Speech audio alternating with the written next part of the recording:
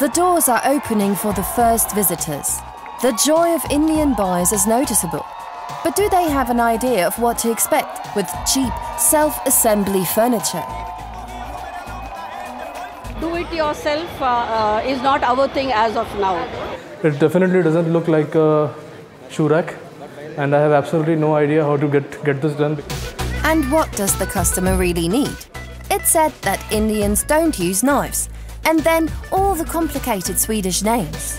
I am looking to buy the scub hanging thing. It was written scub hanging. Yes. And can you serve meatballs in India? Yummy. This opening seems to be a challenge for everyone. Everyone used our exhibition like a playground. If Swedes think Indian, what comes to mind? In a country with 1.4 billion inhabitants, you should be able to sell a lot.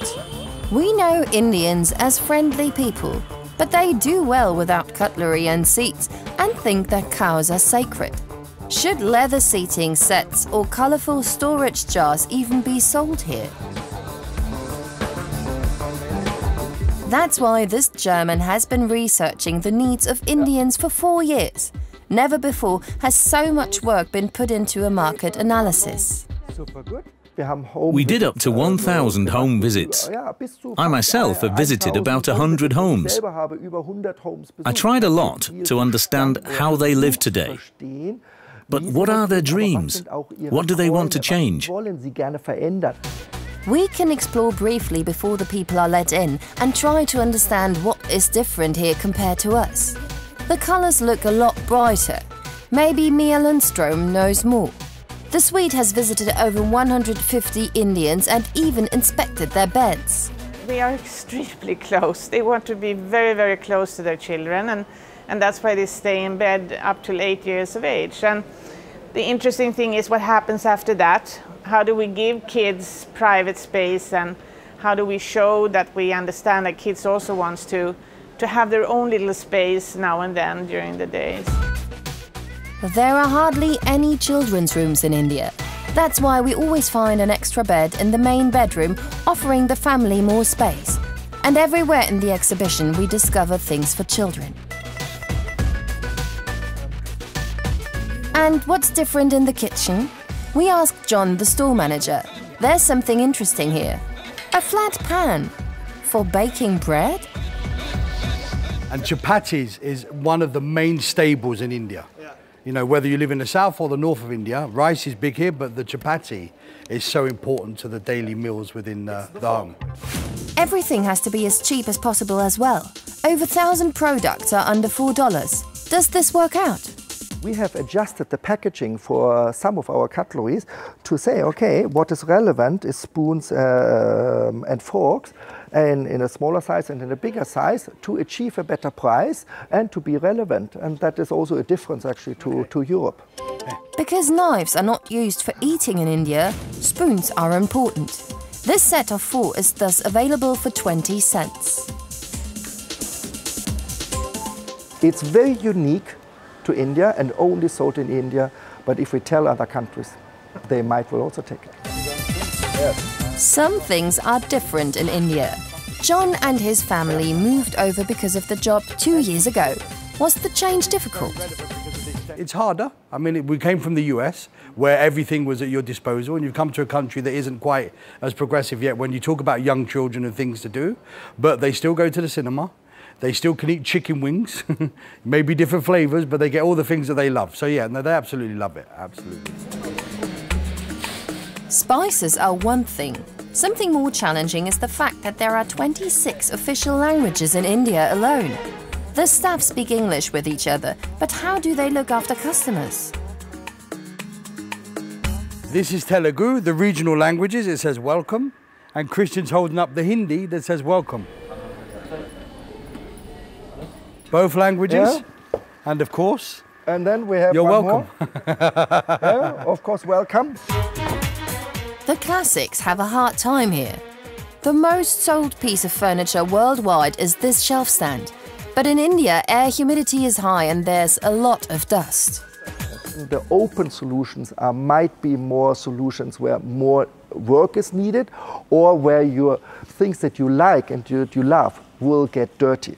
Yeah, that means what we're showing here is Billy, of course, in the classical way, as an open bookcase, but to the same time, we show Billy already with glass shelves, but also directly with doors to be able actually to say, okay, this is our solution for India, for Billy. Leather is completely discarded out of respect for religion, as well as on the downfilling for bedding. Synthetic fibers are used instead. Now the doors open in Hyderabad.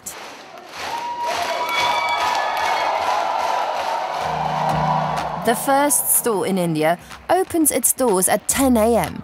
And we are keen to see how the Swedish response to Indian needs will be.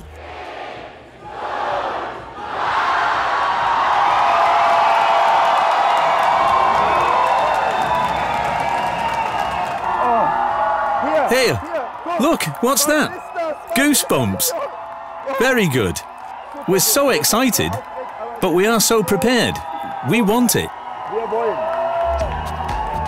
Frenetic cheers for the first guests.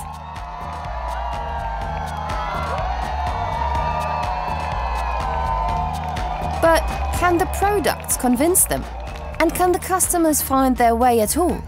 Most Indians have never been to a furniture store. What are they actually looking for?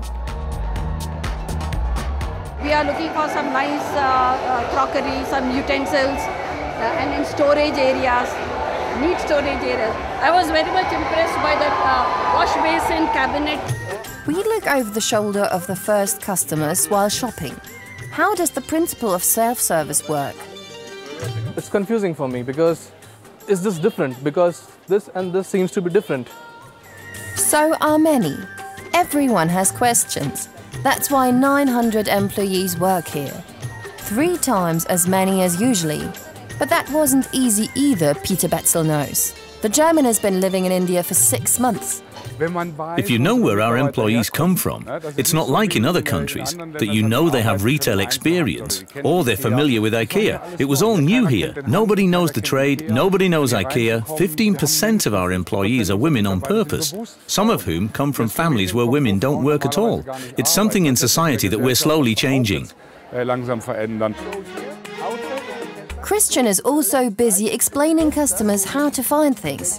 The Swedish product names are also causing confusion. I am looking to buy the scub hanging thing. It was written scub hanging. Yes. Exactly. Show it in the wardrobe area. Okay. And some of the products are for takeaway there. But the entire offer you find in home. It's also here. Absolutely. So I can pick it from the exhibition also, and I can also pick it from here. Yes. Like this. The 26-year-old Indian also wants to buy a shoe rack. But how will he manage with the self-assembly? We go home with him. The programmer lives in a shared apartment with 5 roommates. His friend gives him a hand. Both of them are doing this for the first time.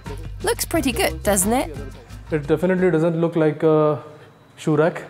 And I have absolutely no idea how to get this done because, you know, all my life we just got furniture ready-made from outside. People used to come and place it here. And I have to assemble this. Looks very, very difficult. The two of them start working. We'll see if a shoe rack ends up coming out of this. At the furniture store, most customers are still struggling with the showrooms. They can't fully comprehend that things are only meant to be looked at here. Indians would love to take the sofa home, just like that. We've had exhibit items disappear a few times. We'll end up finding them in front of the cash register. It's very common here. And also the flat packs. It's not well known here that our pieces of furniture have to be assembled on your own, with these flat packs. Do-it-yourself isn't really popular in India. Assembled pieces of furniture are usually bought here. Do-it-yourself is not our thing as of now. But we have all, maybe we will work with it because IKEA is here. To make it easier to get started, there's a very affordable setup service for your home. It starts at $5. certain things, you know, they're very delicate. Say, we would prefer IKEA to come and assemble. Like the other things, we can do it. Around noon, all of the 1,000 seats in the world's largest canteen of the furniture store are occupied. Beef is not served. The meatballs here are made with chicken. To serve a cold salad is not very popular in India. No, why? Because it's cold, all the starters, and we can see the same thing with the smoked salmon. Let's say it's not very popular to eat cold, and I think that comes from also a food safety perspective. I would like to have very, very hot food and very, very spicy food. So here we do a little bit mix. Indians obviously like to try what tastes exotic to them. I'm in Tirupati. I came all the way 550 kilometers to see the IKEA, how it is going to be the first one. Really? Yeah, I'm from Tirupati. It gets really crowded in the evening. Indians are not early birds. That's why they're open until 11 p.m. We are really at the limit in terms of capacity. We have 5,000 people alone in this area. The market hall, as we can see here, is doing quite well at the moment, but we currently have people waiting up to 2 hours outside the store.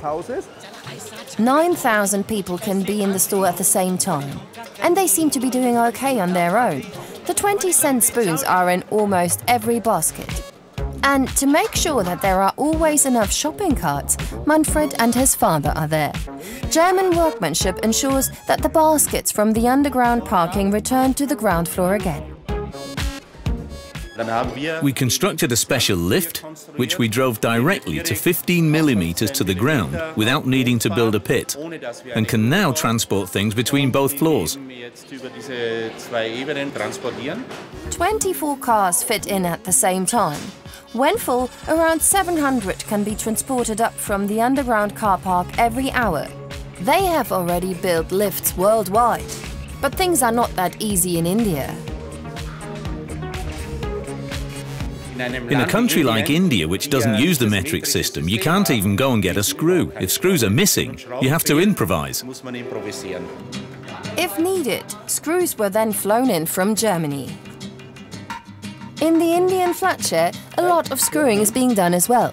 Even if you follow the instructions step by step, there are always some pitfalls. Sometimes a few more screws are needed, or even a whole board. Maybe it gets better as we use it. धीरे-धीरे use करके अच्छा हो जाएगा.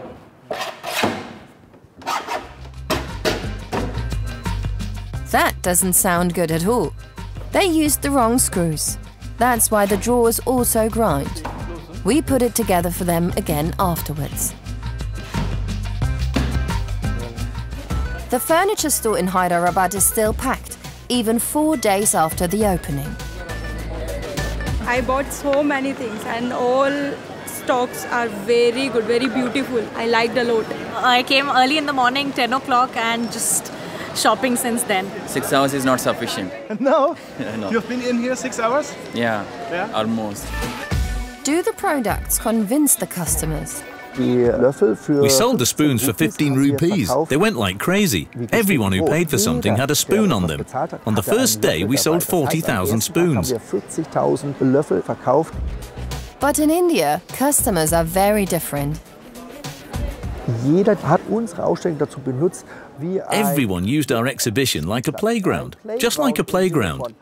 Dancing on the beds, the kids in different areas that climbed up the ladder even if they were told not to. But in India, nobody's afraid of anything. And Hyderabad is just the beginning. A store will open in Mumbai next year, and there will certainly not be less challenges.